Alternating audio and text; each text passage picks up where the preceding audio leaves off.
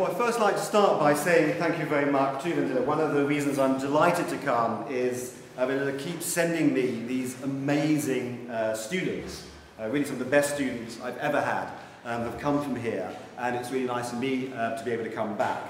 A couple of kind of side points. I mean, the lecture I'm giving is going to be on denim, but many of you will know that I'm also working on other topics. So, for example, the book came out recently on Facebook, and I'm happy when I'm around here to chat about other things. If you're bored about denim and you want to chat about something else, that's okay.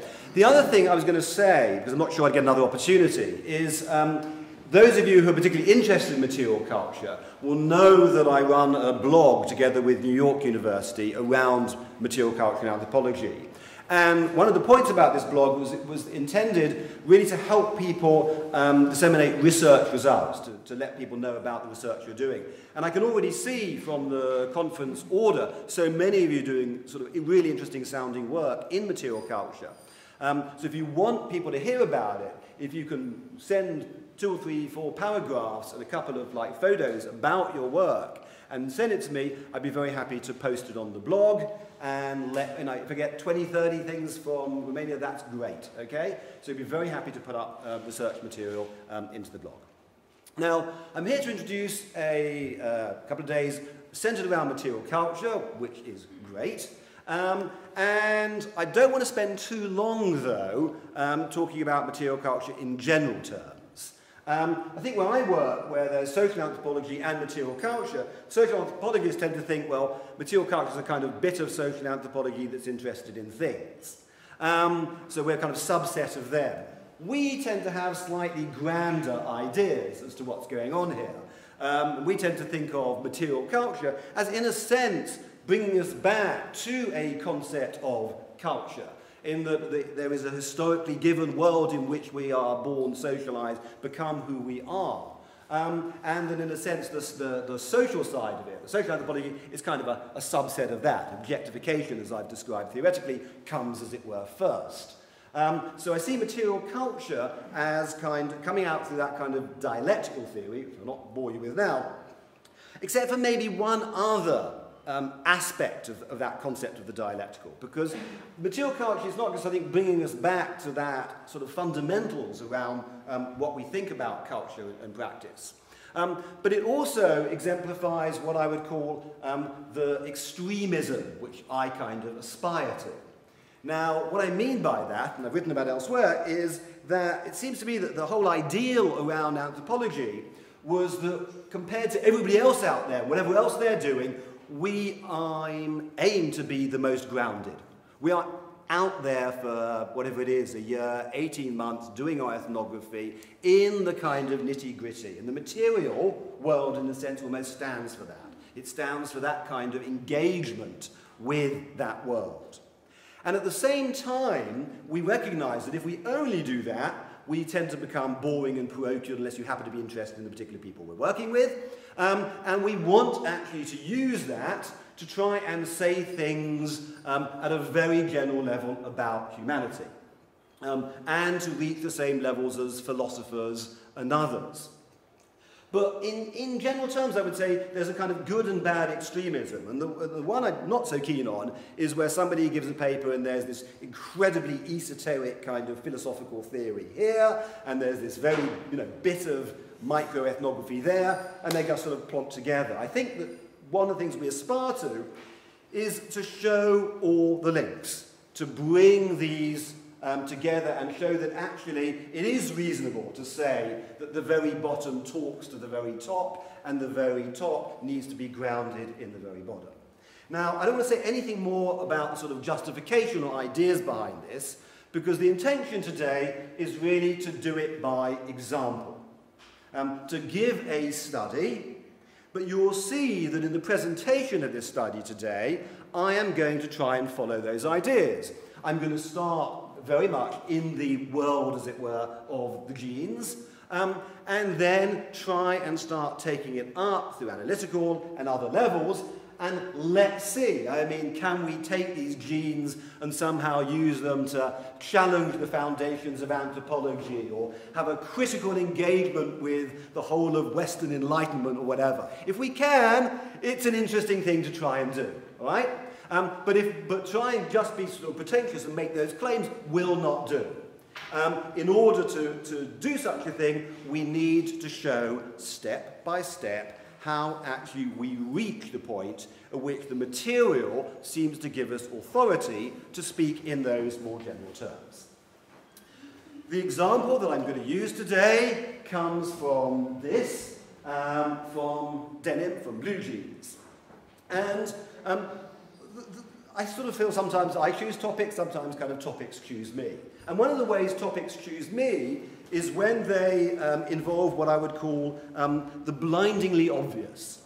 And if you think of the phrase the blindingly obvious, it's something that is so unbelievably obvious, it's so in front of our noses that somehow we don't seem to see it.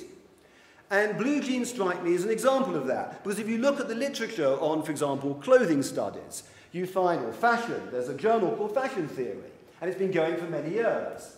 But there is not a single paper in that journal about blue jeans. And this is supposed to be studies of clothing. And yet, it sort of struck me that, an awful lot of people wear blue jeans.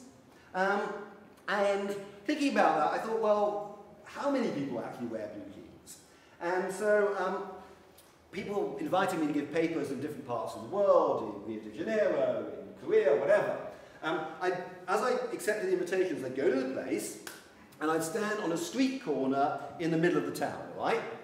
And I'd stand there, and I'd have 100 people walk past me, and I'd check out their asses, okay? Now, the amazing thing is that the police didn't arrest me. No, the amazing thing is that actually, if you count people, okay, as they walk past and check out their asses, you find that in case after case, something like 50% of the people are actually wearing blue jeans. So it's like half the people out there, out of all the things they could wear, are wearing blue jeans. Now, some people have research hypotheses.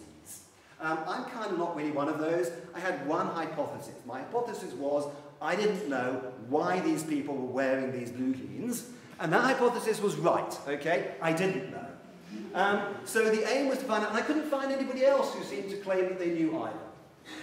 And it seems to me, it's a big thing. It is blindingly obvious, so let's try and find out. I'm rubbish with PowerPoints, but I have a sort of one here.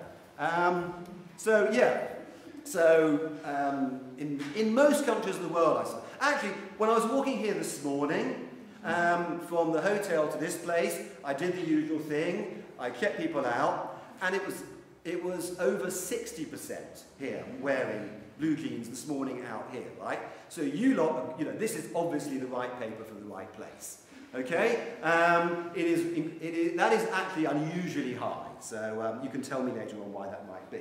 But in looking at the figures, I mean, it's all over the world. Brazilians tend to have about average of 13 pairs, which impresses me. And I even checked it out on Second Life. I counted people in Second Life to see how many of them were wearing blue jeans, and I got my 50%. So it's like everywhere, even the virtual world. Now, I recognise that if it's 50% of what people wear, it's going to have a fair amount of variety and diversity associated with it. And there are spectacularly expensive blue jeans with companies with strange names like Citizens for Humanity and Seven for All Mankind, where it comes from. And you can buy them for $1,000 or whatever, etc. I'm not talking about those. I doubt I saw any of them walking on the street this morning, right?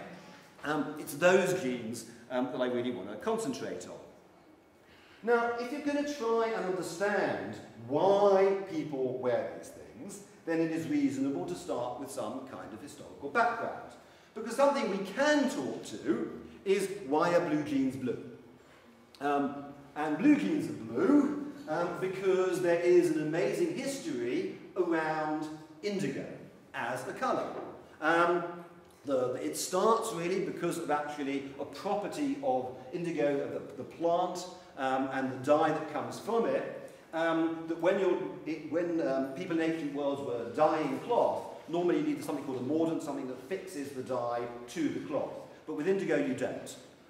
So it's a very special kind of dye, and there were probably times in the ancient world, whether it was the ancient Romans, or maybe Dacians, or would it be all Chinese for that matter, the proportion wearing indigo might have been as high then as it is kind of today. But I wouldn't go directly from that, because there have been all sorts of, look at Renaissance paintings say it's not particularly indigo. There have been lots of periods in history where indigo has not had any kind of special work.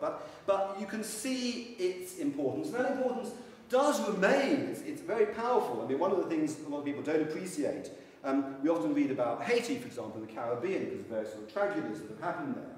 And the assumption tends to be with colonialism, that colonialism in these kind of areas was about sugar. Actually, for countries like Haiti, it wasn't sugar. It was actually for indigo plantations. And the reason you had all these indigo plantations was you needed a hell of a lot of indigo.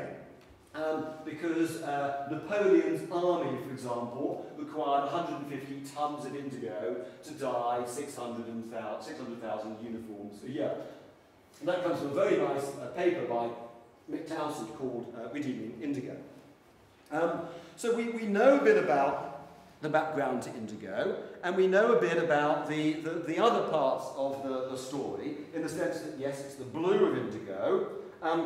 The material is familiar to you all. It's the twist of where you have the warp and the weft with one indigo and the other white, so that as it fades, the white comes through, is a characteristic. It's fairly hard wearing, it's cotton, although some have kind of lycra and elastine added into it these days. Essentially, we're talking about cotton fabric. But to understand why and when it becomes jeans specifically, you have to go back to the 1870s and a really interesting figure of Levi Strauss. And this was a very creative time in Levi Strauss's work. It was just after he developed the theory of structuralism.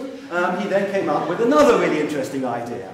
And that was that he realized that, for workers at the time, wearing these kind of clothes that were possibly going to tear at certain points, that if you took metal rivets and put them at the places where things were likely to break, the clothes would last longer. He didn't invent rivets, but he put together the rivets and the clothing. And that produces jeans, and it produces the jeans that we know. I mean, Levi's today are not that different from the Levi's that were developed well over a century ago. There is a decent history of what happens to Levi's, this one by James Sullivan. There's iconic periods in which it gets new kinds of significance, because it starts off, yes, around kind of workers and in mines and in the fields, etc. And then you get this change around about the 1950s where it goes into a different generation. It gets associated with rebellious youth. And you get figures like James Dean, Marlon Brando, and then up on the back of that, it becomes associated with a certain kind of liberatory kind of US rebellious ideal, and then that gets translated even to places like here. So if you actually look, for example, I remember watching when the Berlin Wall fell, how many people crossing over it were actually wearing denim, the sort of significance that denim had to youth and the idea of rebellion thereafter. Which is fine. So there are bits of history we can understand, but just like I said, indigo once was very important because it was a particular kind of dye, but it isn't now. It's no longer plant indigo, right? There's nothing special about the artificial indigo that we use in these things. And equally, there was a time when Americanization, for example, was very important, but it hasn't been important for quite a while. Nobody in the UK wears blue denim because they think it has anything to do with the States today. And when I started working in India on denim, the people there didn't know about this history. They had no idea that jeans had ever been associated. They either thought it was an Indian textile, or there was a rumor it was a German miners, for some reason, that invented it, etc. But it certainly had nothing to do with the US. So that doesn't hold today. And that kind of, the other Levi Strauss, the structuralist tradition, It seems to me that we need to know the history, but I just don't feel that answers the question I start with. I want to know why 50% of the people, or more higher than that, who went out in the street this morning, why are they wearing blue jeans? So it's useful background, but it's not the whole thing. So what other reasons could you bring to this? Well, one of them would be the fact that blue jeans are not, falling off trees. They're commodities, right? People buy them. And therefore, something that social scientists would tend to say is it's a commodity. If you want to understand why it's so common, it obviously has to be capitalism, right? We live under capitalism, therefore we can say everything, if blue jeans are worn by everybody, it must be capitalism. If your granny's ill, it must be capitalism. Whatever's out there, if you live under capitalism, it must be capitalism that is the reason behind this. But there is a problem, I think, about this kind of it must be capitalism argument. Because we do use it glibly, I'm not altogether joking about it. And in this case, what we have to ask is, what does it mean to say that? What is implied when you say it is capitalism, that it results in us wearing the blue jeans? Now, depending, many theories of capitalism, but by and large, one assumes that capitalism is something designed to increase capital, right? That what people are after in this world of commerce is profitability. And if, therefore, it is capitalism, there has to be an argument that says that the reason this is happening out in the world is because of what it does for that profitability of commerce. Now let's think about blue jeans, okay? If you are in business and you want to make money out of clothing, what you want is fashion. You want people to believe that this year they can't wear what they were wearing last year. You want things that don't last very long. You want people to feel they have a different garment for every single different occasion. You want to get them to buy a lot of clothes so you can sell a lot of clothes. And what's the worst garment in the entire planet from that point of view? It has to be blue jeans.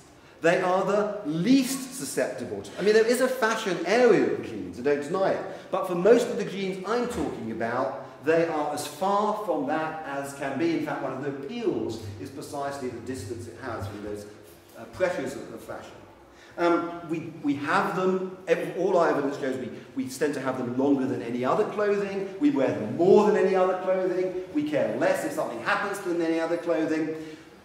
Commerce does sell jeans, okay? So they must be making money out of it. But it's not that they are the ones that persuade us to buy the jeans. They would make much more money if we wore something else. So, no, it isn't capitalism. Capitalism is the context in which these things are made, marketed, and distributed, but it's not causal. There is no argument that we wear blue jeans as opposed to other clothing because of capitalism, quite the reverse. So when people say it's capitalism, let's work out what actually they mean. And in fact, I've got Hugo Boss down there. I remember talking to people in these companies, and I did interview people at Hugo Boss, and who want to sell stuff. And every year this guy is supposed to produce a new line in denim, and that's really tough. Okay, what is next year's denim as opposed to this year's denim is hard work, and the designers themselves will tell you that, okay, in that field. Now, if you ask people why they wear denim, the usual immediate answer tends to be functional. Oh, I wear denim because it's kind of, well, a lot of people say it's very good when it's cold. Unfortunately, a lot of other people say it's very good when it's hot. It's cotton. A lot of people might say, well, it's good, it keeps the rain off you. And then the other people say, no, it's terrible in the rain, it gets soaked and heavy, etc., etc. So for every functional reason I can find its opposite in the world of explanation, which suggests that this is more to do with legitimation than anything else. So we're not getting it out of commerce, we're not getting it out of function, but we're anthropologists. So what do we do in such situations? We think, well, let's do an ethnography or two, right? That's what we do. So let's go and do a couple of ethnographies and see what that tells us about why people wear denim. And one of the ones I'm going to go through this quite quickly, but one of the ethnographies I carried out was in Kerala, which you can see from the map is in the southwest corner of India. And actually I went there because I wanted to be fair. I wanted to study places where denim wasn't very common and explain why, as well as places it was very common. And this actually is a place that has a very low percentage of denim wear. So I thought that would be an interesting kind of contrast. The state I'm working in is this one, Kannur, in the north of Kerala. This is a photo I took. Whether you actually are aware of Kerala, I do not know. But it's one of the first areas to actually democratically elect a communist government, and you may be surprised to know that it keeps on doing it. And this was actually a communist rally while I was working there, which is the dominant party in Kerala. But you could argue, actually, Kannur in particular is interesting because it's communist. It's also a Muslim area. It was traditionally ruled by a female Bibi, so it's kind of female Muslim communist. It's kind of interesting. Anyway, apart from keys. But I'm not going to go to that. And so I started looking at actually jeans is becoming more and more common in India. One of the biggest producers in the world is Arvind Mills, which is in Gujarat. And this was like the most expensive store in the only kind of mall that they have in Kannur. Now, when anthropologists go out and do an ethnography of clothing, typically, use a generalization, the way we do it stems from the kind of semiotic analysis that we associate with, whether it's Baudrillard or Silence, etc., etc. And what we tend to do is we try and look for parameters, differences in the material, and associate it with some other differences of significance. That's kind of what we tend to do. And sure enough, you can go to Kannur and you can do just that. So if you look, for example, at the parameter of age, you find that if you look at the kiddies wear this incredibly kind of bright, gaudy, sort of decorative, interesting looking kind of denim. And then you go up to the sort of teenagers, they're also wearing denim, and it's got some elaboration, it's kind of embroidery, they care a lot about the belts, this kind of thing. And then as you get to older groups, in college, etc., you'll find they're wearing entirely plain denim, and then later on you have in India something called executive wear, which is what you wear if you get sort of the right kind of job, and there's absolutely no denim allowed at all, right? So you can see a pretty clear set of transformations going on along denim, which would work for age. I'm not going to have time, but there's also things that connect up with religion in terms of the Muslims are the ones who are getting more money because they get a lot of money from the Gulf. So they're seen as a kind of nouveau riche, so they wear kind of brighter, more goodies, have lots and lots of denim. The Hindus are sort of trying to become drab, really to sort of contrast themselves with the Muslims in terms of sort of kind of social capital that goes with those dress. Won't have time to go with this.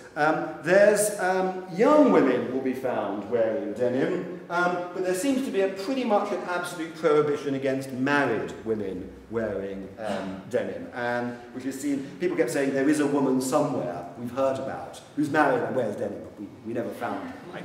And actually, somebody was telling me, I was talking to one of my Romanian students. They were saying maybe amongst the Roma here there would be a fairly similar idea that once married it's not appropriate, but somebody else can tell me whether that's the case or not. So again, there's a set of differences you can look at. One reason you might not wear denim is out of respect for your mother, because actually washing denim is not it's a very heavy garment when wet. You can break your back. I won't even talk about this, but it's wrong in so many levels, as we say in England. Okay, so the point, though, is that, yes, you could do analysis, and in the publication, I particularly talk about the way what I think is happening is that in Kannur, people associate denim with the outer, the more metropolitan, the more cosmopolitan world. If you're travelling out of Kannur, you tend to put on denim, and then when you come back to Kannur, you tend not to. And it's a kind of the rejection of denim in the analysis is the way people are trying to put a barrier to the sort of the penetration of that outer world into the sort of sanctity of Candour itself. And there is a publication in the book I'll mention again called Global Denim if you want to read the details. But what I'm saying is it's a typical kind of ethnography, right? That's the sort of thing we do. Similarly for the next example. This takes us from India to Brazil. It's not my research, it's research by somebody called Nani Mizrahi. But it's about what we call Brazilian jeans, right? And Brazilian jeans are a very particular kind of denim. Actually, they're not made of proper denim at all. And in Brazil, when people are referring to Brazilian jeans, the way they will talk about it, they will translate to English and they say, it's a bra for the bum, right? It's a bra, that is, it gives you lift, but it gives you lift here instead of here, right? And that's the attraction. And anybody who's been to Brazil know that the Brazilians, above all other people, seem to care an awful lot about their asses, right? And how they look from behind. So this kind of particular concern figures for Brazil. And Mileni Mizrahi, she's the person who did the research, she gives this history where essentially these jeans were developed by a particular firm called Ganga, and that was kind of making stuff for the kind of nouveau riche in places like Rio, and then that gets taken up by a completely different group, as sometimes happens. And in Brazil, you may have heard, if you've read about Rio de Janeiro, that they have the favela. And the favela are these kind of ghetto areas that actually penetrate around the city, and it's areas of poverty. And for the favela, there's a particular kind of style of music associated with them called funk. And funk is, these people come down from the favelas into the city, and they hold what are called funk balls. Now, for those of us in anthropology who are really in it to find the best parties in the world, funk is not bad at all. Not as good as Trinidad, but not bad. And if you go to these parties, you find that they wear all sorts of interesting cut-out denim like this. And then the Brazilian jeans get associated with these people who in a sense are iconic now of a certain aspect of Brazilian culture more generally. And then that gets linked to the more general idea, which people, when they think of Brazil, they think of this as a pretty sexy place. Okay? So therefore, Brazilian jeans start getting the connotation of being particularly sexy. And if people from here or from or Paris or whatever buy Brazilian jeans, that's really why they're buying jeans. Okay, now you can do these ethnographies in different places, but the problem is that we're dealing here with something which is global. And there's an intellectually interesting question of whether our accounting for global phenomena is more than the aggregate of the locals, is it right? How actually do we start relating the evidence of these things into the bigger question? So I want to take you from those kind of approaches to, can we say something in general about the presence of denim as a global form? And let me take you then to another area. Okay, London. And this is a photograph that you would take in London today of people walking down the street. Now, for those of you who read your newspapers, you would know that the reason for this is because we're currently ruled by somebody called Ceausescu, who doesn't allow us to wear anything else, right? You know that. But actually, right, the point is that these people could, in fact, be wearing anything, but they are not.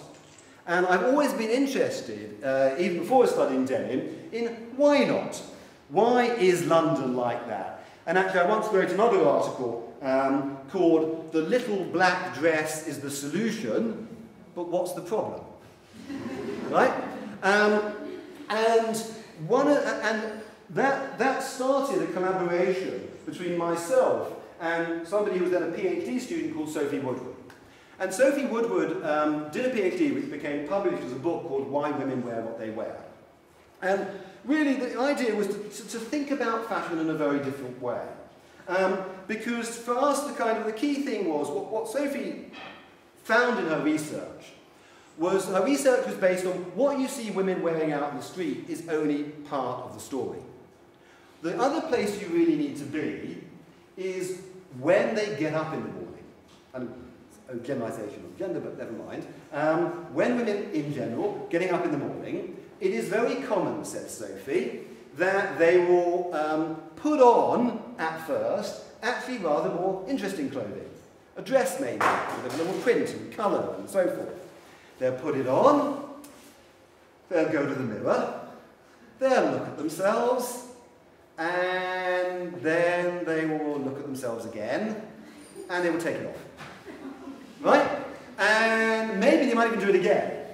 But the point is that if they are anxious, or we are anxious, about how we are going to look when we go out into the street, then what Sophie found was that what you might call the default clothing is denim.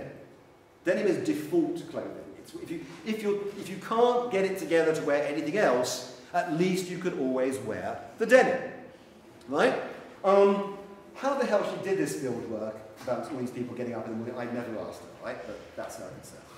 Anyway, it was partly she was doing that work. I was doing, meanwhile, I'd written a paper called Fashion and Anxiety, which was very much the same principle, where I was saying, you know, how is it that one gets up in the morning, you open a wardrobe, you've got 70 things you could wear, and the first thing you say is, my God, I can't go out, I have nothing to wear, kind of feeling, right? So we then decided to work together on this, to look at anxiety as an issue around clothing choices.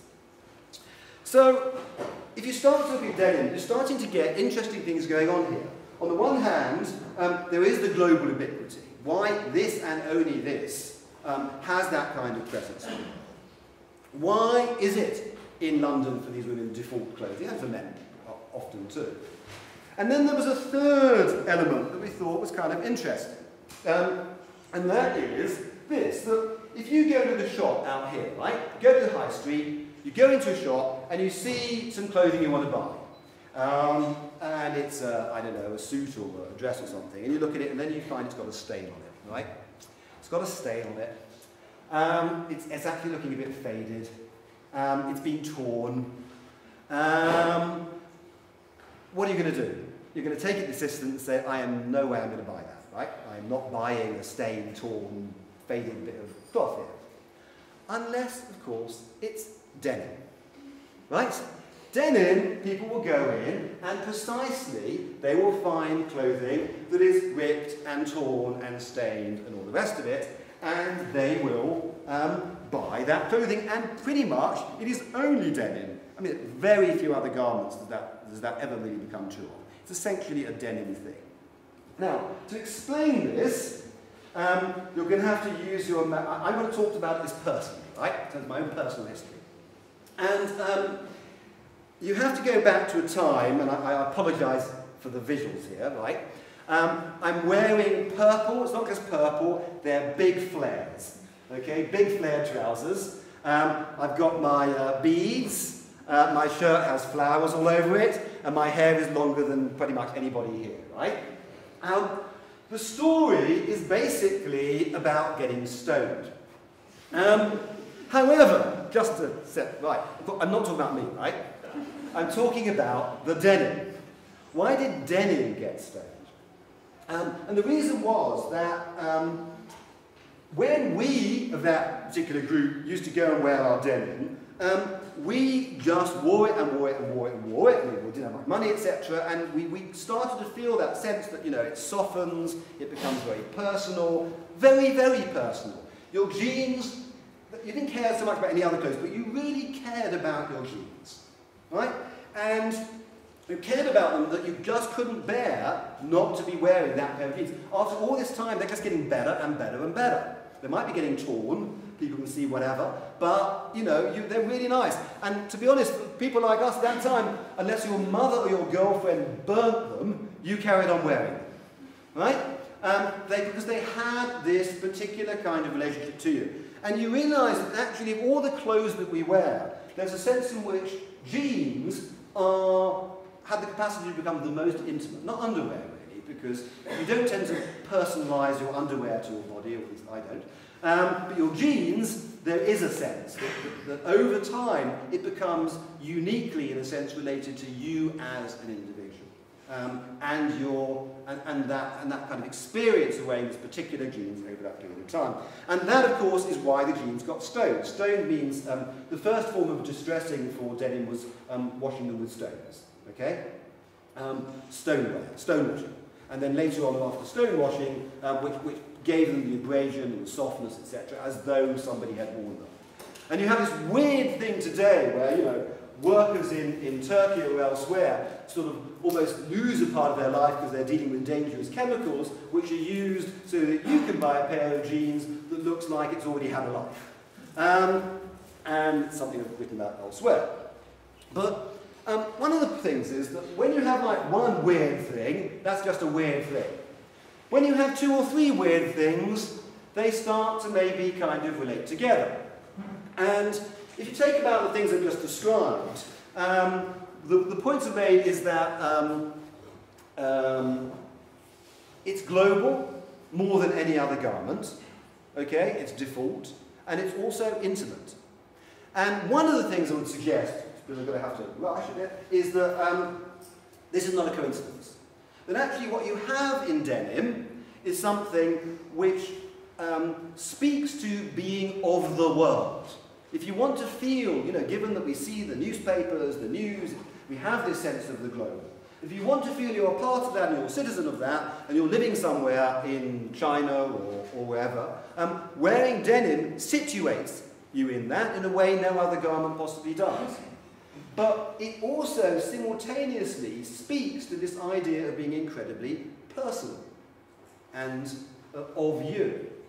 And the problem in social science theory is to reconcile how do we, as it were, manage to associate ourselves with that vastness of the global without the loss, the alienation that comes of being dissipated into that vastness. How do we retain the sense of the individual and the personal within that? Is there something that can do both simultaneously? So the foundation for the argument about the ubiquity of denim starts there. That actually we think maybe denim is important because it does that for us today. It's both unbelievably intimate, potentially, and also global, and helps us reconcile the contradictions between those 2 things. So at that point, we wrote a paper called, we were just thinking this is getting really, really interesting. We didn't know where it was going to go. But as it got more and more interesting, we thought, well, we really need a lot more work around denim. So we wrote a paper in Social Anthropology called Manifesto for the Study of Denim. And we decided that what we wanted was to think about other new ways you could actually go about anthropological studies. And one of them was that, you know, normally a PhD student comes to you and they say, well, I want to study this, but I'm worried in case somebody else is also studying it, right? It's like, this has to be my territory and my territory alone. If anybody else is there, I've got to find something else to study, right? It's not okay. Well, what if you just turn the whole thing around? We're supposed to be social anthropologists. Be social. Actually say, why don't kind of as many of us as possible study the same thing at the same time, right? And so we've got something to speak about. Mutual interest, conversation, etc. So we were thinking like, you know, open source kind of ideas, because I'm useless at getting any money. So by default, I'm open source, right? There's no funding for anything I'm talking about today.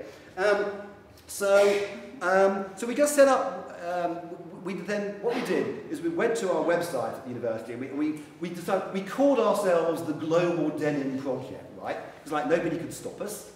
So we just put it there, Global Denim Project. We said, anybody out there who wants to come and study denim, we're going to be studying denim for at least the next 5 years. We hope a lot of other people will do that, and then at least we can discuss this. You know, anthropology is also supposed to be comparative. Let's do it. Let's have comparative anthropology with lots of different kind of things going on there. We don't have any money, the website's free, but, you know, we have goodwill, whatever you want to call it. So we did that. And actually, there was a very good response to this kind of open source anthropology. And if you can read that. But cut a long story short, the first book that came out of the Denim Project was one called Global Denim. Came out about a year ago. And it really was great because all these different people were doing all these incredibly different things around denim. People were looking at denim production and export processing zones in Egypt. and the problems of people trying to sell them in street markets in Brazil. People were looking at why it's actually important for recycling because of its iconic character in the US. Comstock was giving a very different history from the history I gave earlier. We've got things on genes and sex in Milan, and if you've ever been to Milan, you know why. And on hip-hop youth in Berlin, etc. So, just in a sense, there's a kind of random process. You've got all sorts of interesting complementary things going on. And I won't talk to that, but a good example of that is one of my fabulous students from here called Magda Krashen, who was working on fake brands in Istanbul. And this is actually fake Victoria Beckhams from the bazaar in Istanbul, from her work. Okay, so we're doing all this, but also, as an anthropologist, because you don't feel comfortable doing this unless you also carry out a traditional ethnography of your own. Not just these slighter pieces of work, but the real. For us in material culture, I think it's very important when the quality of the field work is as good as anybody's, right? So the idea was that we would also spend our 15 months on a site in London and just study the particular relationship to blue jeans. So Sophie and I set up to do that. We found some streets in North London. For my other work, you might know that the technique I tend to use is this street study. And I like street studies in London because the idea, we've got to this place where, people tend to be studying, people do studies of the working class, or of women, or of Somalis, etc. And the problem has always been for me is if you start off saying the studies about women, and then at the end of the day you say, what was really interesting that came out of my study was gender, it's like, well, what kind of do you expect, given that's where you're coming from? So there is a sense in which I think the idea of trying to do a study where you actually do not start with any salient parameters, you just let it arise from the material, is something I prefer to do. So I tend to take these streets in London, which is a very heterogeneous place, and knock on doors and work with whoever happens to be there, which is what we did in this particular. There's 3 little streets who are all connected together. So we start our ethnography of genes. And actually, as you hope, I thought it was all going to be about anxiety. It wasn't. It started to drift into completely different directions, which we hadn't previously thought about, so everything I'm talking about now really just comes from that experience of doing the ethnography. Some of it more obvious, some of it, I think, one of those things that's only obvious after you've said it, which is really what you want in this kind of work.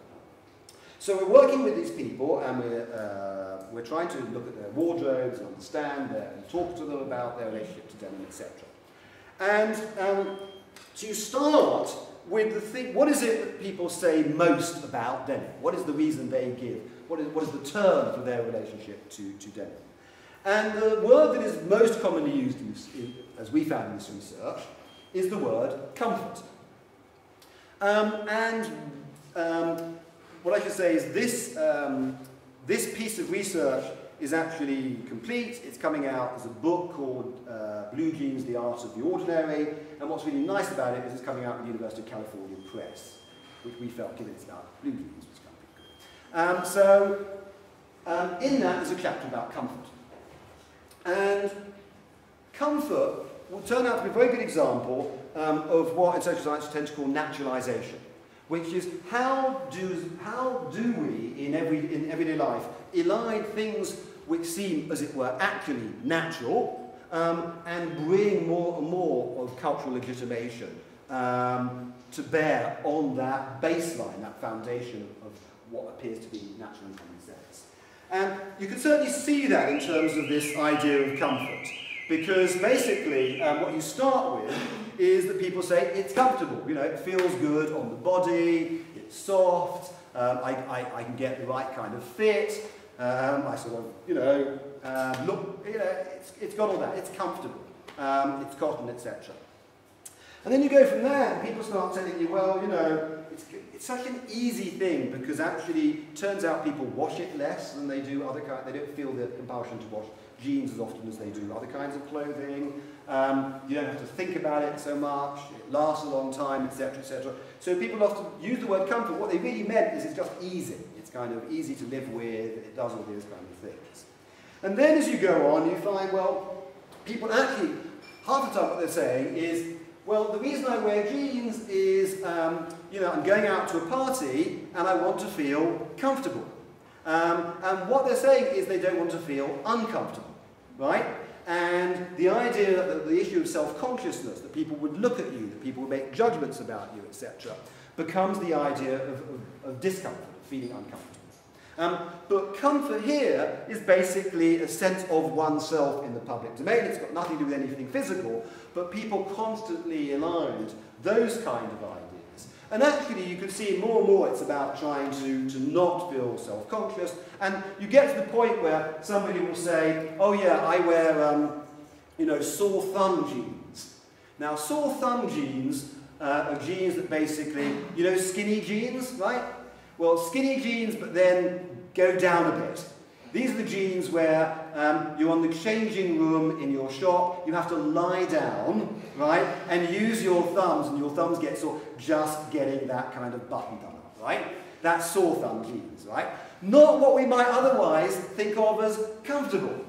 But in this context, because this word comfort has such semantic reach, you can see the way these things are being brought together. Okay. Now, what I want to do is start going up to more sort of analytical kind of levels. And we work on this area of comfort, and then we start to find something else out about genes. If you remember before, I said the conventional way you do an ethnographic analysis around something like this is this kind of semiotic analysis, where you're trying to find differences in the material as opposed to differences in the people. Now, when we started to look more in detail about the way jeans are worn by people in the street, several things followed. First, of course, the problem of generalizing about something that is half the world's clothes is difficult. But you can, because there are particular kinds of jeans. There are skinny jeans, and boyfriend jeans, and designer jeans, and expensive branded jeans. And a lot of the people on the street, not a lot, but some anyway, do have these jeans in their wardrobe. But these tend to be special occasion jeans. What we found was that in terms of what people wear every day, those are not the jeans. Apart from maybe teenagers, most people are not wearing those jeans. The big expansion in the jeans market, the thing that accounts for the fact that so many people wear jeans today, is these are incredibly cheap jeans. The big sellers of jeans are places like Asda Supermarket, which is actually Walmart, or Primark, for those of you, do you get Primark here? I don't know which things you get here. I mean, like, this is like £8, £10. So that's what, 30, it's not much money, right? And people, half the time, you know, say, what brand is your jeans? And they actually didn't know. They didn't even know if it has a brand. They don't necessarily even know where they bought it from. And they are not necessarily tightly fitted or anything like that. And women as well, it's not like Milan, it's not like Brazil. Women in London are wearing really very kind of ordinary, not particularly baggy, not particularly tight, just regular. People kept talking about regular jeans, ordinary jeans, right? And that is the bulk of what people are wearing day by day, and that's the jeans I'm primarily interested in. And what you find is that increasingly, we're saying, how do I do what I did in Canmore? How can I fit something like age to the jeans? So you start thinking about it, well, which age is appropriate for wearing jeans? And the problem you find is that people talk about, I mean, I'll give you a quote of it somewhere here from, somebody says, my husband was crazy. As soon as my son was born, he went out and bought him some jeans that were his size. They were so uncomfortable for a baby, and he wanted to see his son in jeans straight away. So he had this big nappy and this little bottom, and he looked really strange. My sister kept saying, you're silly, don't be silly. The only thing babies should be in is a baby girl or something. We bought him designer ones. I think it was some really expensive, I don't know, Ralph Lauren, Lauren, something or other kind of things. And, you know, he's not even walking. There's a 6 months and he grows out of them straight away. I mean, what's the point in all this? But The point, as far as we're concerned, there clearly is no age too young that you can't wear jeans. And you've got somebody else coming along, and he's also saying, oh, my husband, he's, I think, like 61 or 63 or what, I don't know what it was. And, you know, oh, but he will walk along and he will say, you know, look at me, my body's still, you know, pretty good. I look amazing, and, you know, look at these jeans on me. And you know, if you ever want to make an advert about an older person wearing jeans, I'm the person who should be in your advert, right? You know, and the idea being that basically, it doesn't matter what age. Now, a lot of the, if you go to the like 70s, they weren't wearing jeans previously. It's really come in the last 1 or 2 decades. But in other words, you can't be too old to wear jeans. You can't be too young to wear jeans. The jeans that we're talking about are the less gendered, as it were, in terms because the looks are basically fairly nondescript. And as we said, the expensive ones, I mean, you could not, I mean, England's often talked about in terms of class, but I challenge you to go out into a London street, see the first person wearing jeans, and tell me anything about education, income, or whatever about that person. It's as likely to be the maid as the mistress wearing the sort of Swarovski crystal kind of stuff on their jeans, right? So the jeans basically don't talk to that. So we kept asking people, well, who can't wear jeans? When can't you wear jeans? The answer is there isn't anybody who can't wear jeans, basically. The only thing people finally came up with is they said people who are very, very overweight, right? That we don't really like to see them in jeans, was something that people said to me. Any of you ever been to the US? You will know that's not true in the US, and increasingly is probably becoming less true elsewhere. But if it's there, it's about the last thing left about who, as it were, should not be seen, as it were, or look good in jeans. It's anybody. And that, if you look at when you can't wear jeans, again, really the only thing people said consistently was weddings. It's really not good to wear jeans at a wedding. Slightly less so funerals, and there was a lot of argument about churches. And so Jehovah's Witness, maybe not. Muslims, for example, if you can have jeans, it's more a question of how tight they are, but if you've got a long kurta, chemise over, and it covers the sort of body-hugging area, then it's probably okay. So, very few occasions, but if you look at that and also you look at work, it's like, the problem with work is if you are somebody who has to serve the public in an official capacity, then often it's seen that jeans are not seen as appropriate. And to cut a long story short, it's basically jeans represent the unmarked. If you want to show you are making a special effort, or that this is different, or it's a very dressed up thing, then jeans by definition would not be appropriate, because the marking is represented by wearing something else. But for all other elements, you can wear jeans. So the point is that the kind of analysis we would conventionally do on jeans doesn't work. And increasingly I found myself using a term for denim, which was post-semiotic. Now, Webb Keynes, a friend of mine, is an expert on semiotics, would gladly cut my throat for this, because, as he points out, technically you can't have a post-semiotic. It would at least always signify that it isn't anything else, and that would still be signifying. And Webb Keynes is absolutely right. But it seemed to me that compared to everything else we meant by semiotic, post-semiotic makes the point strongly enough to be worth playing with. So technically incorrect, but it actually sums up a lot of what I think is going on here. That there is nobody who can't wear jeans, and as long as the occasion doesn't have to be that marked special occasion, it can be any place, any kind of wear, any kind of time. Which again is an extraordinary thing about these jeans. And one of the ways, in a sense, that also came up was, you know, the other reason people would give as to why do you wear jeans? And people would say again and again that the reason I wear blue jeans is this. Anything goes with blue jeans, right? If you want to accessorize it, you want to wear other clothes with it, your shoes, whatever it is. If you've got other clothes, you've got to think about matching and getting it right. The nice thing about genes is that anything goes with blue jeans. So it's a really great thing to pick because it solves a lot of problems, sartorial problems about what we wear, okay, when we go out. So everything goes with jeans. And you know, why are you asking me these questions? That's kind of obvious that everything goes with jeans. So fine, we do that. And I apologised and said, well, you know, very interested to hear this. But, you know, I'm a bit stupid and I just need to clarify a couple of things here.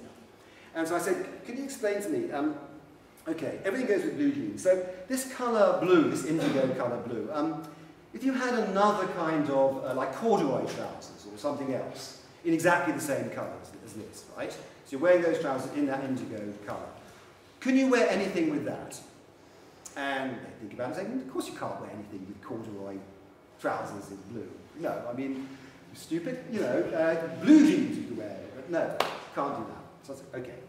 And then, if you have a pair of denim, you know, absolutely identical, exactly the same denim, pink, right, green, whatever. Can you wear anything with that? Pink denim? No, you can't wear everything with pink denim. No way. So, okay, the implication of this is that for anthropologists who were brought up in the notion of culture as the arbitrary, you couldn't get a neater example than this. There is absolutely not an effing thing about blue jeans, right, that is the reason why anything goes with it. It's not the denim, it's not the blue. It is only because they are blue jeans, and what that tells you is, once again, that blue jeans are post-semiotic. Because they are nothing, symbolically, then there is nothing for things not to go with. That's why everything can go with them, right? Because they have achieved that state of utter nothingness that allows everything to go with it. So as far as I'm concerned, these people are telling me me and Sophie, what we're coming up with, but seen in terms of their discourse about the genes. Okay, so we're starting to move up now, analytically, okay, to having these kind of ideas about I was about to say the significance or non-significance, whatever you want to call it, about blue jeans. But then let's take it up another level. Why does this matter? So what? Well, actually, I think a lot of things I've talked about already in terms of how it resolves issues of anxiety, etc., are important. But there is something else here, which is that what genes really seem to express better than anything else is a notion of just being ordinary. And eventually, the word that came to dominate our research and our publications in the research comes to be this word ordinary. Now, what's extraordinary about ordinary? Right? Why does that matter? Now, one of the things I haven't mentioned is who the hell I'm talking about in this street. It's a London street. London streets are almost inevitably very heterogeneous places. I didn't know who was going to be living there, but what I found out was this is not typical, in as much, but no street in London ever is, population in the street. Right? And particularly from South Asia. But I want to be careful when I say it's South Asian migrants, because actually I work in South Asia.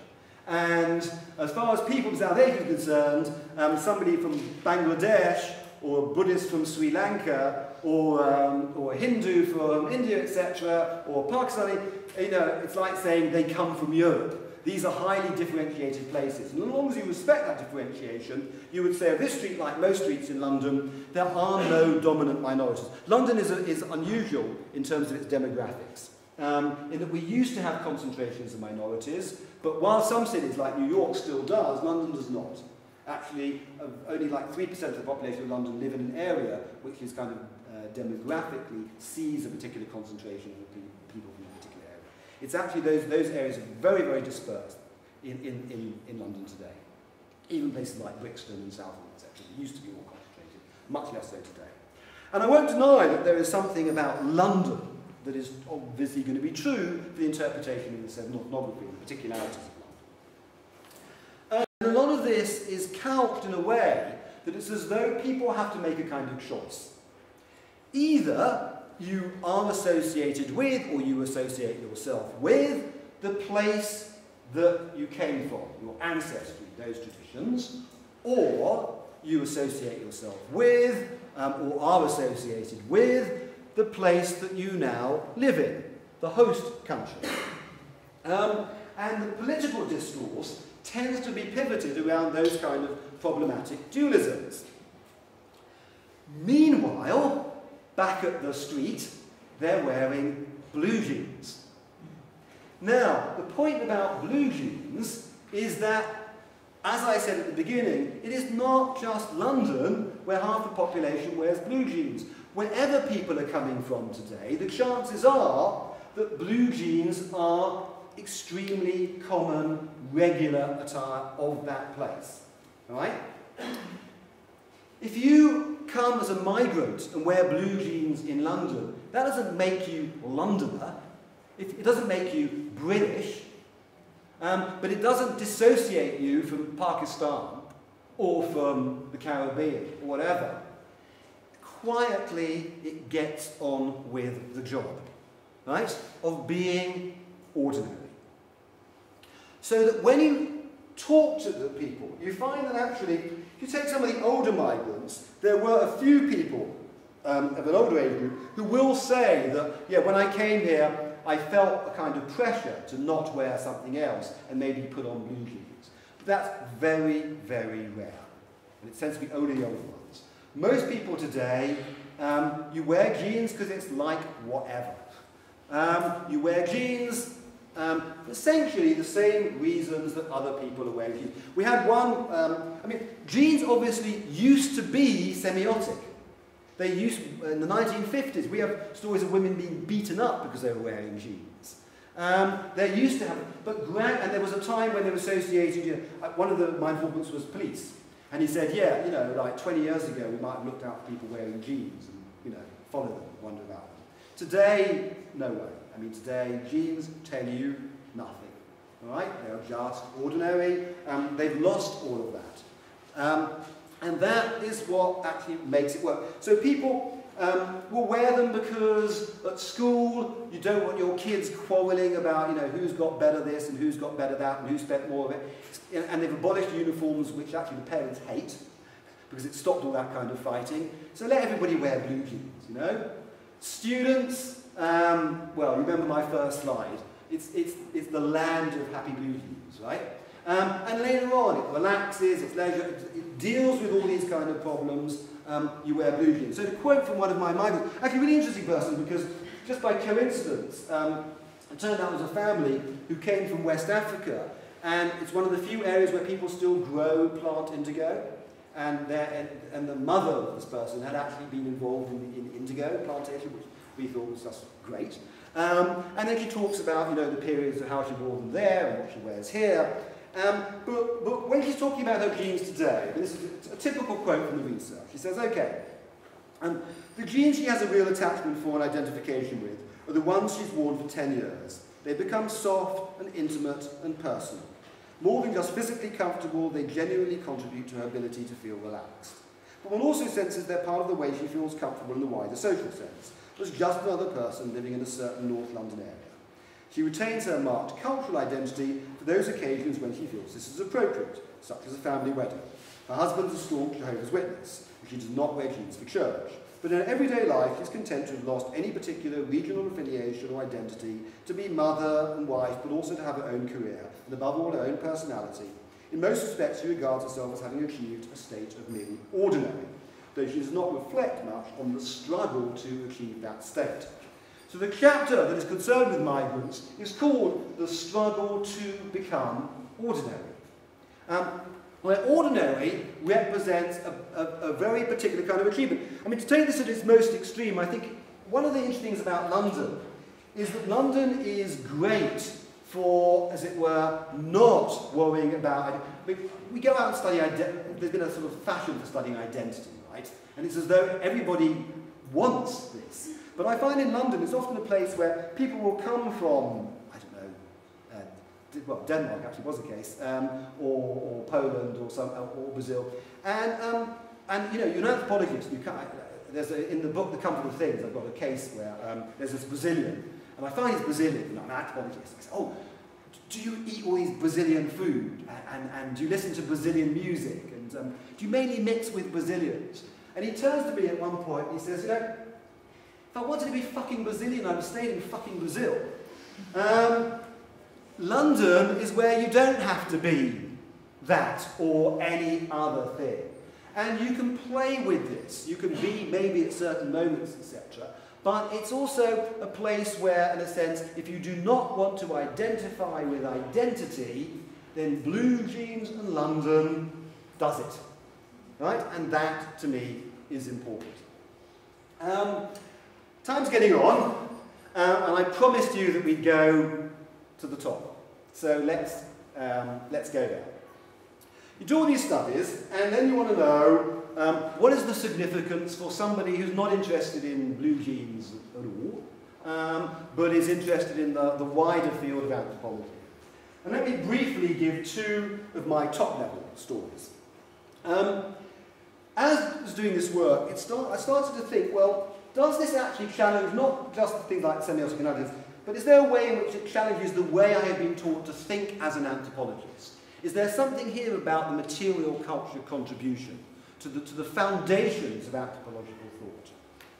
And the way I thought it through was I thought, well, actually, the really interesting thing that comes up here is that if there is a central spine to the history of anthropology, to the way we think about social reproduction generally, then it probably revolves around the concept of normativity. Now, normativity is basically saying that when I make a statement about, let's say, what you're wearing or doing, or something about you, it's not just a statement, but usually our statements to each other have an element of the judgmental. Is this appropriate or inappropriate? Is it okay or not okay? And we're constantly wanting to know whether we are or we're not, or somebody else is or is not. And that assumption around normativity, for us, is the way in any given society people, as it were, interact with each other.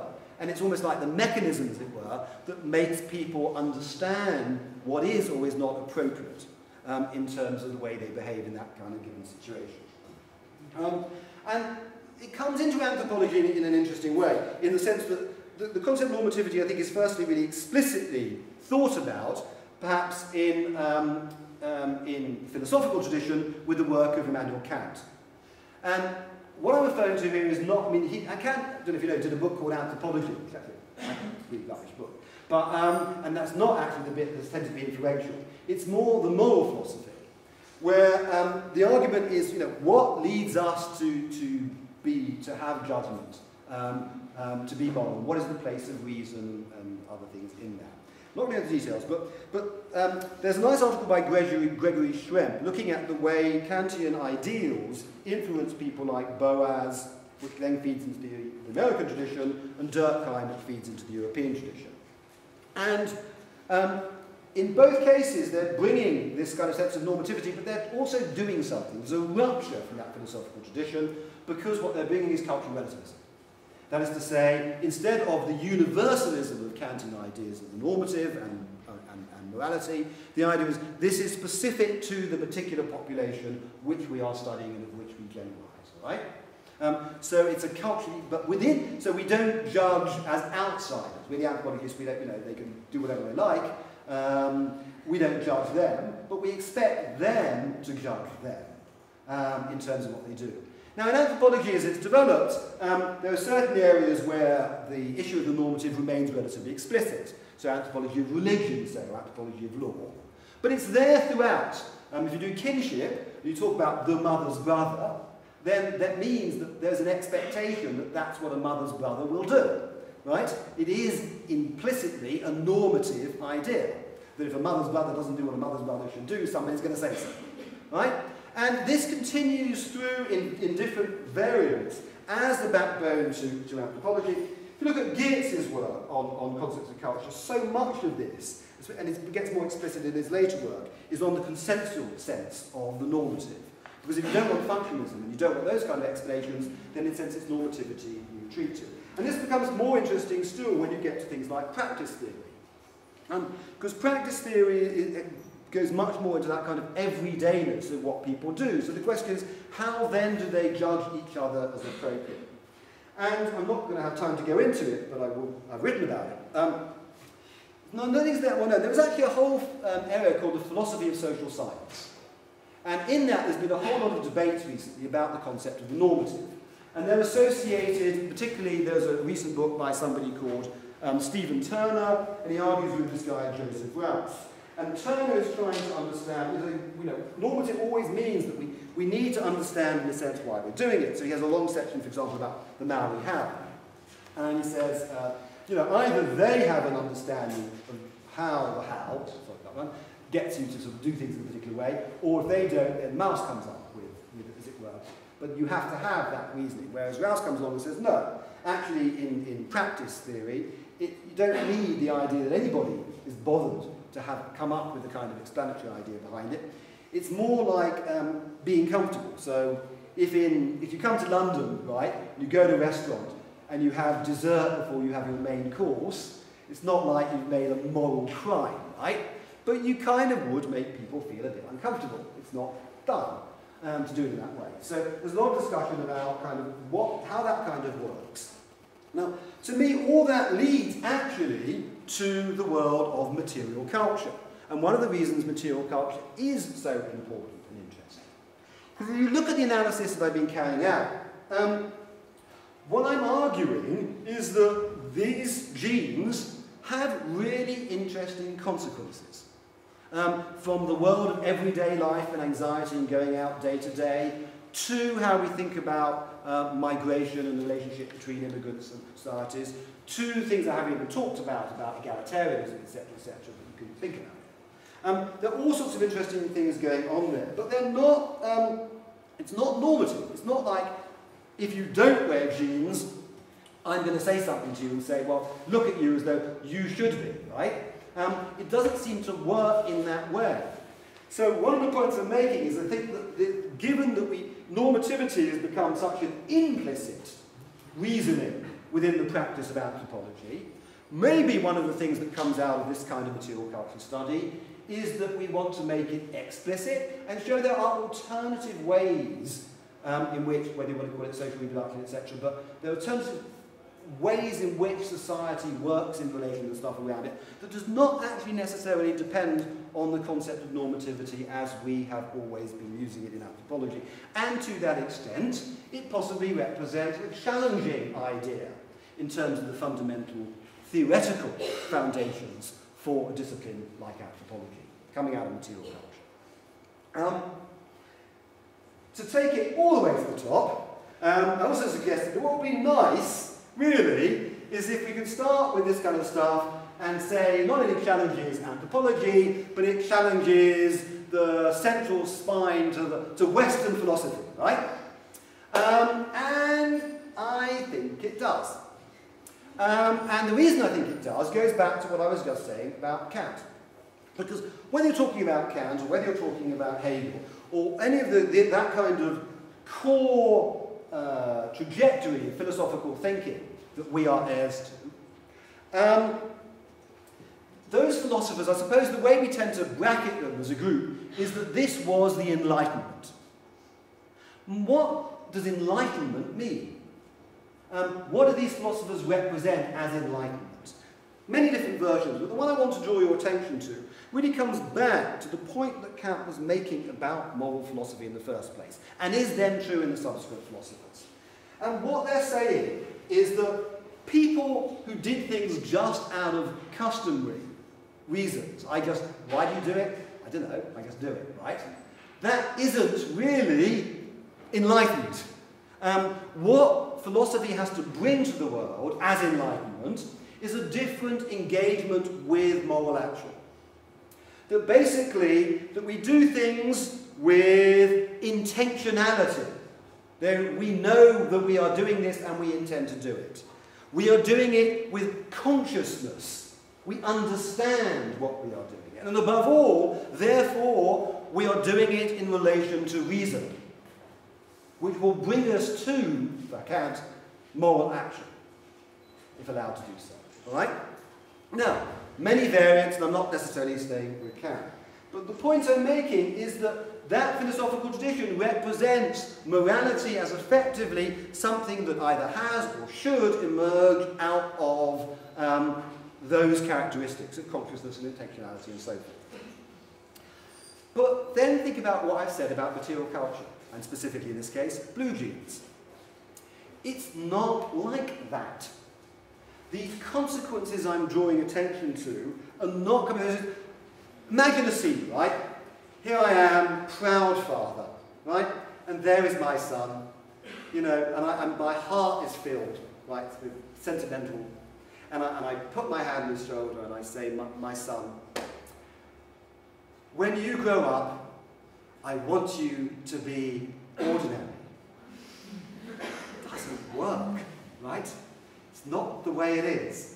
It doesn't have that sense of kind of moral imperative behind it.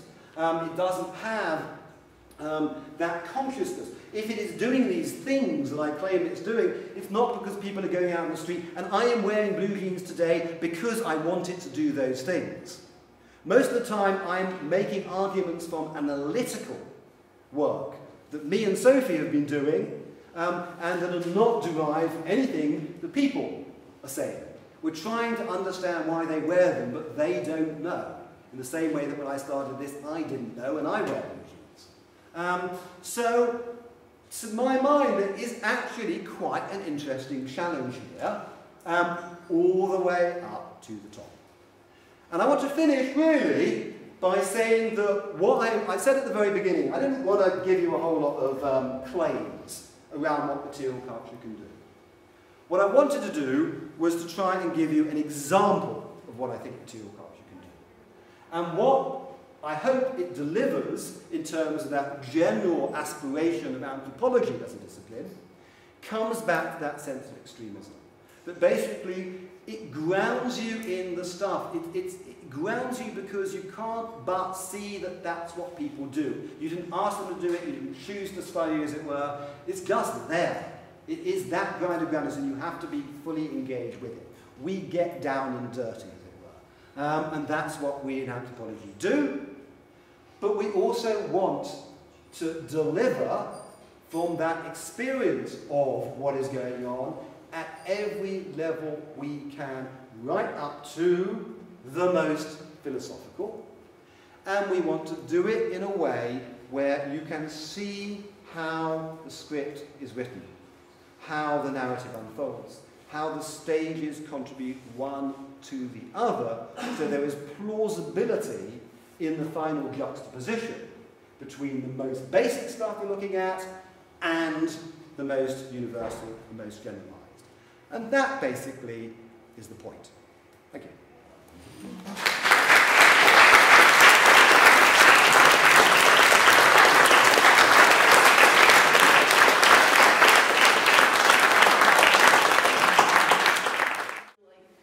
This idea of culture and the story that we tell ourselves about ourselves. And my question would be, what is the story that genes tell about ourselves? We kind of lift the analysis and we think of genes as, I think what you're doing, thinking of genes as a cultural form. What does that say about the world that we live in? And this is where I think we should bring capitalism back in, and the promise of capitalism, and kind of the whole historical context of, you know, the mass consumption that promises us. I'll read so you have it afterwards. The promise that we can all consume, you know, mass-produced things that are yet individual. So is there kind of a class content to this on a global scale? You brought in immigration, so. I mean, okay, how can I, given the context in which all this is happening, is a world of capitalism and a world of class, where is that in the analysis? And how does it lead to the world we live in, is the question. Yeah. And I'm standing here and I'm basically saying no. I'm saying that, sure, we live in a capitalist world, but the problem is the tautology. That because we live in a capitalist world, and we then say, therefore it must be, because you have at least to use your imagination, if this was a socialist world, and it was not a capitalist, let's imagine somebody actually managed to do socialism, if you can, right? Imagine that. let's say it was that other kind of world, would it actually impact on the story that I am telling? Could it be a socialist world without any of that, in which most people wear blue jeans? And I would think the answer is pretty obviously, sure it could be. It absolutely could be.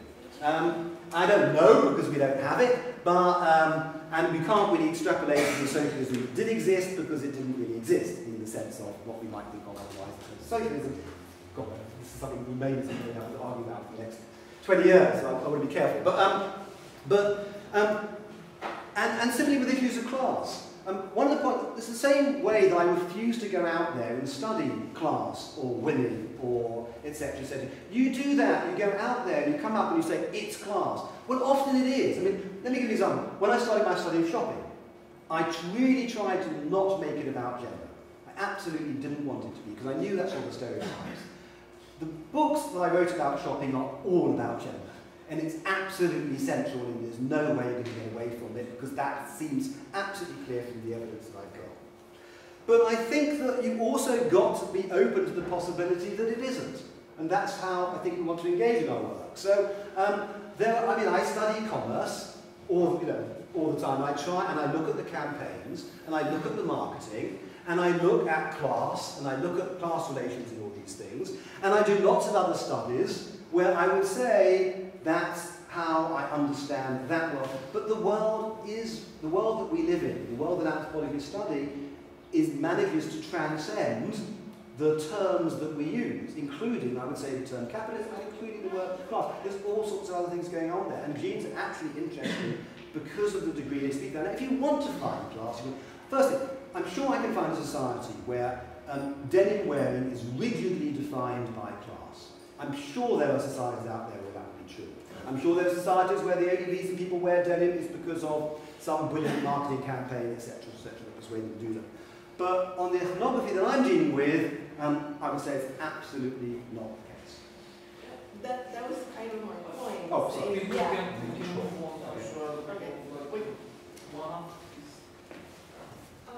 Well, I have lots of questions, but I'll try to restrain myself.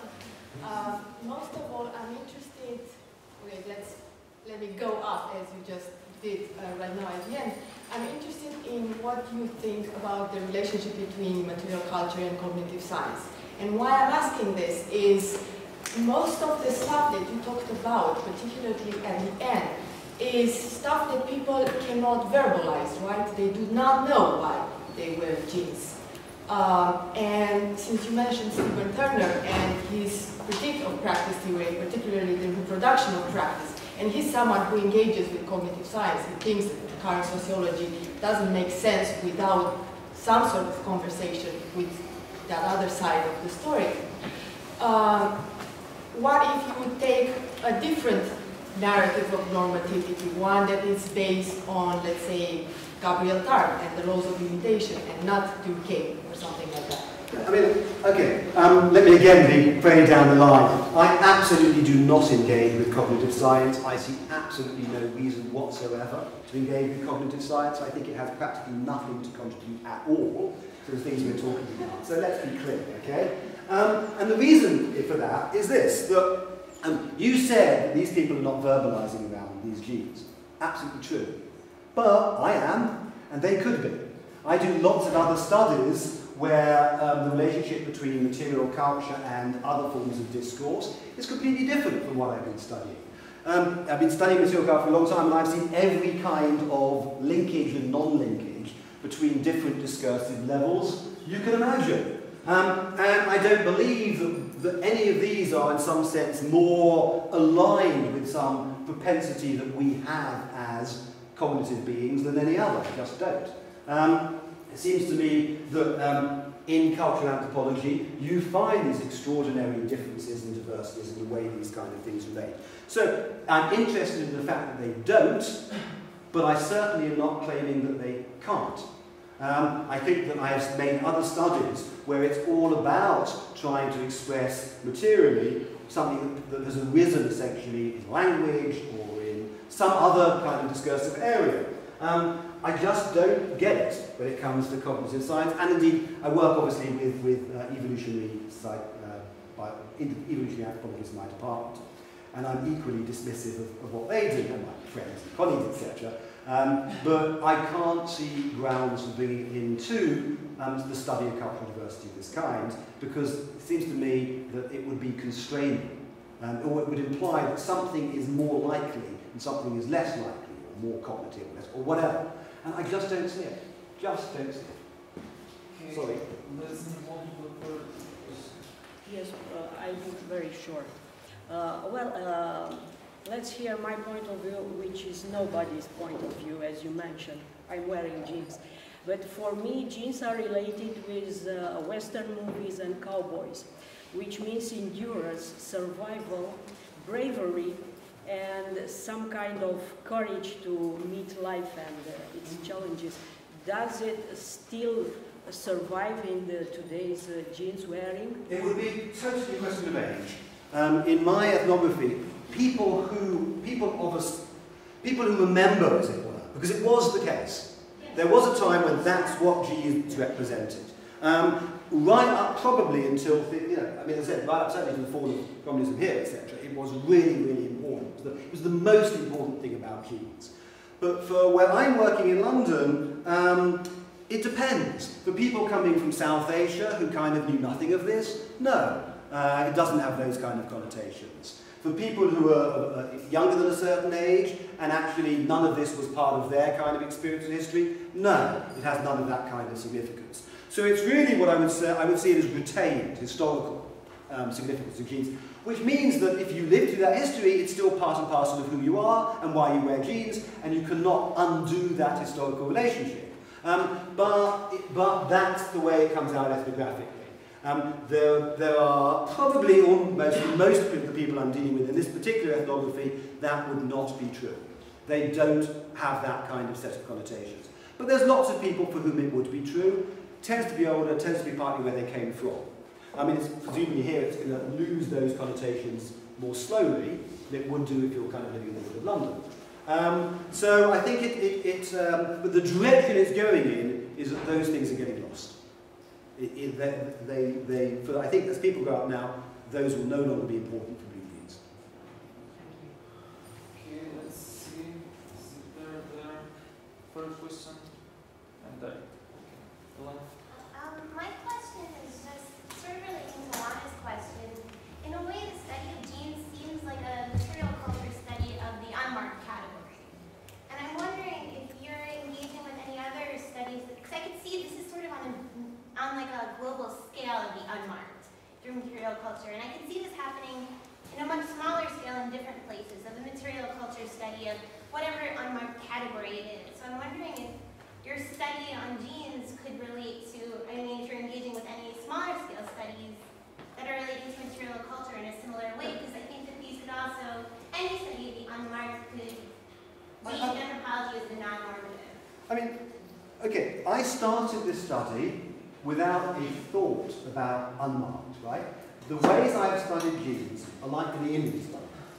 The study I did in India would be down the line traditional material culture studies, which basically look at not only the structure of demarcation, right? Marked to the hilt. And it's about how marking works, and it's about the semiotic analysis and the relationship between different social parameters, etc. I've done lots of those studies. I expect to continue doing lots of those studies. And if you are studying material culture and that's what you get, that's what you study.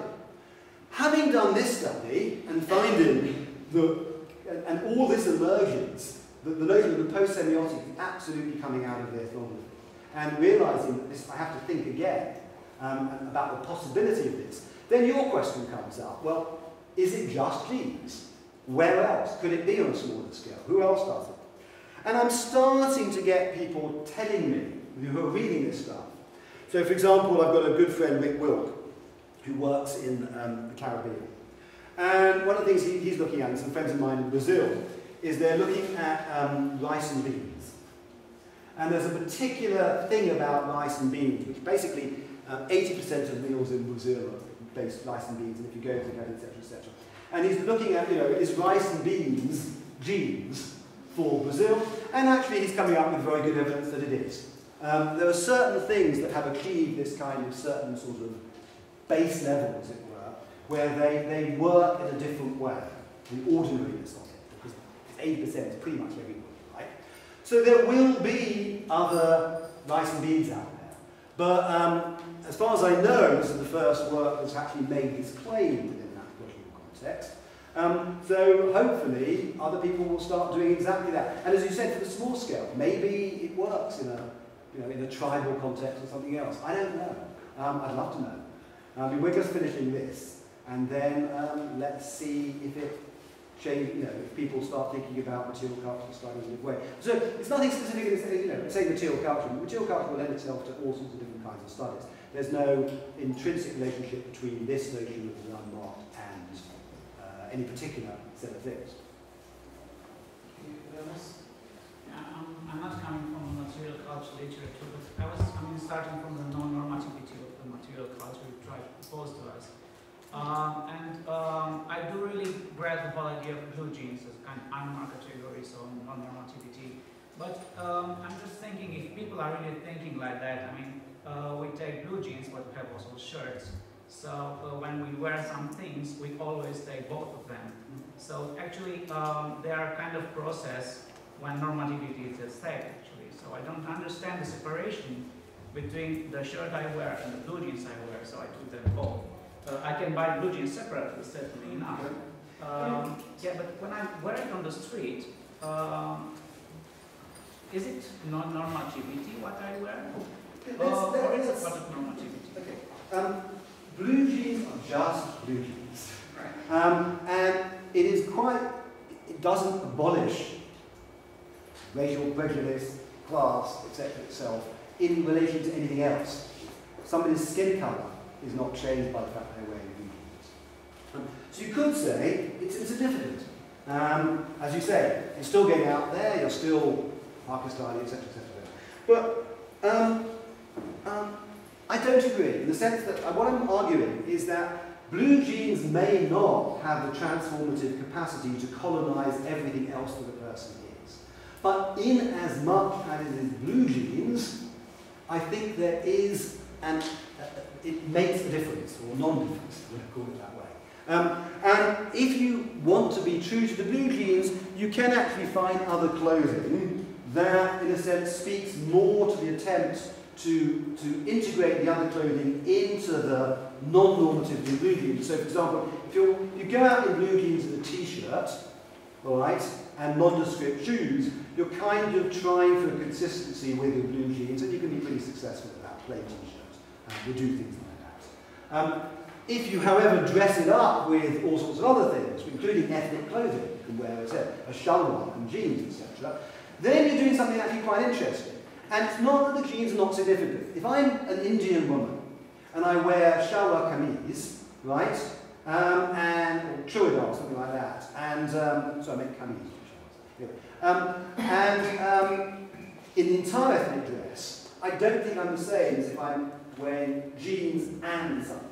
I'm basically, in a sense, trying to have it somewhat both ways, and people will speak to that. So I think the jeans don't do more than the jeans do. The jeans do what the jeans do, if that makes sense. And that's not insignificant in itself. I think that it can be very expressive around how people are seen. And I get that from my informants. Do jeans make you more, just because you're wearing jeans, do you feel more relaxed? Do you feel more confident? Do you feel more comfortable? Yes, yes, yes. Even though you have to mix them with something else. Even though you still carry lots of other baggage. Does it make a difference to you? An important difference sometimes to people. Do they really think their lives are better because they can wear blue jeans? Actually, yes, they do. And that's why I think one can talk in these terms. It's very clear that this actually has a real, it really changes things. Not everything, not the things that it isn't. But I would argue that's why, in answer to your question, yes, it does make sense to talk about the normativity of some things and the ordinariness of the other. Because it does not, even though you can't go out, head to foot in the blue jeans, or you would look seriously weird. And in fact, don't do double denim, it's really not good. But even though you can't do that, nevertheless, I think that what comes out of this ethnography is what blue jeans do.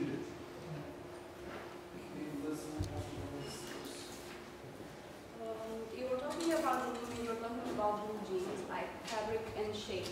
And my question is more of a curiosity. For example, the Indians who are living in Bucharest, Could you speak up a little? Indians, yes? So the Indians who are living in Bucharest go once a year or every couple of years to India, and they buy their jeans and their shoes from there. They come back to Romania. Very rarely they buy jeans from Bucharest. I would like to know if you know anything about the Indians who are living in London. Well, one of the things that goes on here is that, you know, this, okay, I'll give a little touch of sort of issues of colonialism class, if you like. In the sense that a lot of the people I'm talking with who come from other areas say that where they come from, people do care about brands. They do care about glamour. They do care about exactly what genes you've got. And they think, and when these people who've lived in London for a while go back there, the relatives are horrified. You know, it's like, you look terrible. This, you know, get out of bed look is okay in London. It really isn't okay when you go home. And it's quite interesting because actually you start to pick up in the way that some of the Indians who live in London, let's say were born there and grew up there, actually talk about the country they come from as though it was kind of vulgar, as though they kind of, you know, there's almost a notion of sort of, an old notion of kind of civilizing about it. So it re-engages with new connotations when you look at the relationships between here and somewhere else. Now, other places are changing. London is not unique, and this wouldn't be true of all places. But certainly, there is a very interesting tension where migrants who come to London and absorb this idea of the plainness of genes basically will say, no, if I take these and wear them where I came from, I will look terrible. And that's, I think, what you're seeing. You wouldn't do that, because the stuff there, people know how to semiotically read it, and they know what looks good, so you get the stuff that people think looks good, because they don't read it in the same way that we read it in London. That was, I don't know these people, but I'm guessing that would be the case. I think we have time for another round of week. So, Luciana, Simona, and my question is more about methodology. I was interested when stopping people on the street or when entering a conversation with people about genes, does it matter if it's, I don't know, the time of day, the season, the time of the week? Because I don't know, a lot of people who own probably, I don't know, over 20 pairs of jeans that you call ordinary. So I'm not talking about skinny jeans or, I don't know, Swarovski's crystal jeans. And I was wondering if they ever talk about why those jeans instead of others. Yeah. And you know, some of them are more ripped, some of them are more worn, and what does that mean? What's more ordinary than? I think that it's, well, actually, there is actually an interesting gender element to that. And you know, obviously in one talk, the book has a lot more nuance, it's bound to, right? And one of the things that I think really comes out of your question that was very true to our research is that it turns out that it's a bit different to be ordinary for a man than it is for a woman in our context. And women will tend to have more ordinary genes because effectively they differentiate context. To be kind of ordinary in a slightly more party-like thing or from a work thing or from a leisure thing, they do see subtleties. I mean, and I think a lot of women are seeing more, their relationship to genes is a more subtle relationship, a more nuanced relationship. They actually see elements that matter. And so they could, you could see that they consistently want, as you say, to be ordinary. They don't want to draw attention to themselves, for example. But they actually need a register of genes to go with a register of context. Now, by and large, it's not true for men. Men don't see themselves as going into a range of context. So a man, you know, I'm born in Levi's, I buy Levi's, I die in Levi's, that's ordinary, right? I don't have to think about it. And certainly I have people just like that, believe me.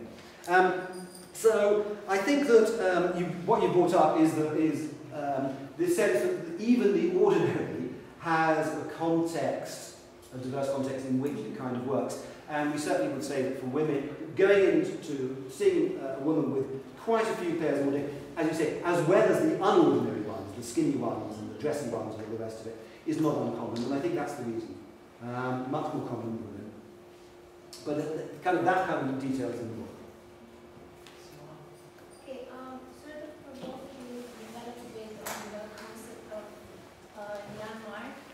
I wanted to ask you whether you could compare jeans to Coke. Coke. And what would the difference be between, would it be in terms of practice, wearing versus drinking, or the time that it needs, the time the practice needs to unfold?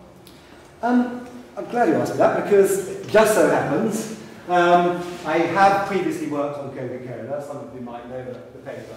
And I use that to make almost the exact opposite argument to the one I made today.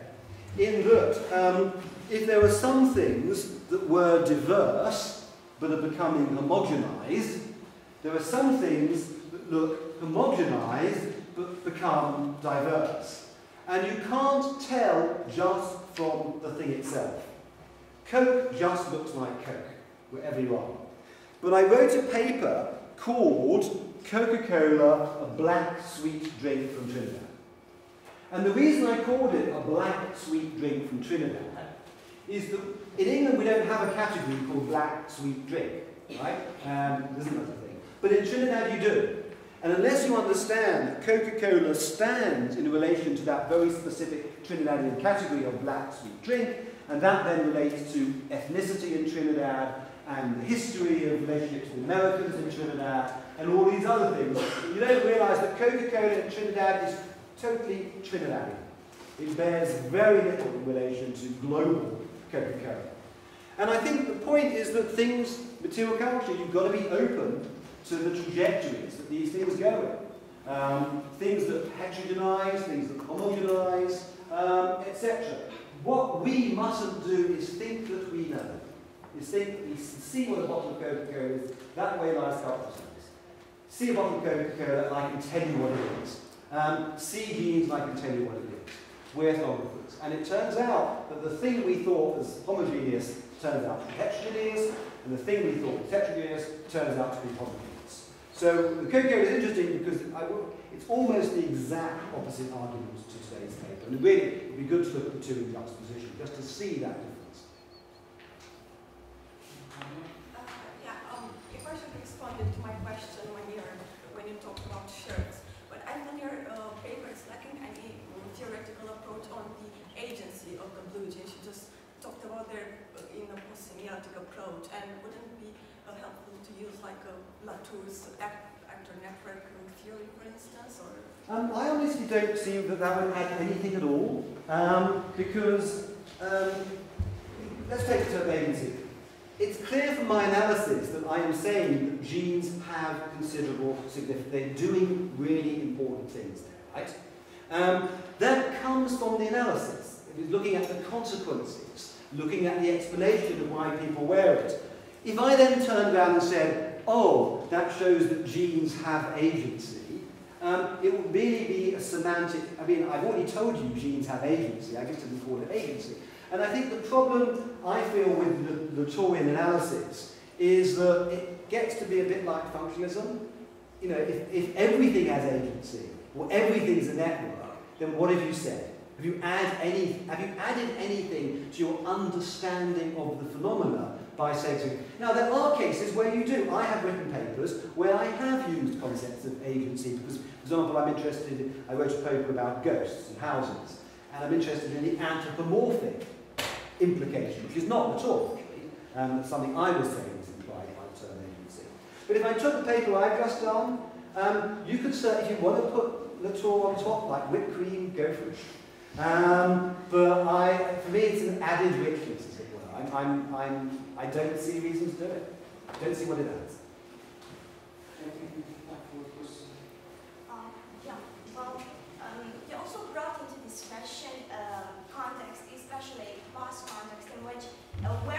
blue jeans meant something. It was clearly easier to I don't know, pinpoint the significance of that action. There was actually a semiotic era, so to speak, of wearing blue jeans. And my question is, how and why the transition to post-semiotics took place?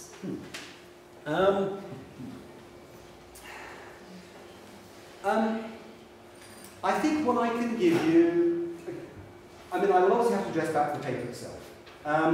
The paper tries to document that process, and it does it in terms of things like hair. It's absolutely right in my paper, but I'm saying it starts with deeply semiotic kind of connotations, and gradually they get lost over time. I think that the why includes, I suspect that I am kind of implying that London may be in the vanguard of this. It doesn't mean that everybody's going to become like London, but I don't think it's a coincidence that the things I was saying about London in relation to kind of post-identity, if you like, make it a very good place for this kind of thing to be happening around jeans. But I don't think it's just London. I think equivalent things might happen elsewhere. So beyond that, I think, I'd be careful in trying to say too much at this point. I think that I don't want to imply yet that this is the problem with the why answer is it could lead to an indication that this is, as I said, vanguard. I'm showing you the future of the world. Everything is going to go like that. And I really don't believe that. I think that what I'd like to see is comparative studies around this phenomena. Understanding also, as I said in Coca-Cola, things going in the other direction. And then you can start to say, why in this instance do you get this trajectory, but you don't get it there? And is this something that is becoming a tendency more generally, or is it more sort of unique and particular to the context of, say, London, etc.? So I think that, I think I've given a lot of why, and I'm being reticent about giving much more why than I have given, until you see it in that wider context.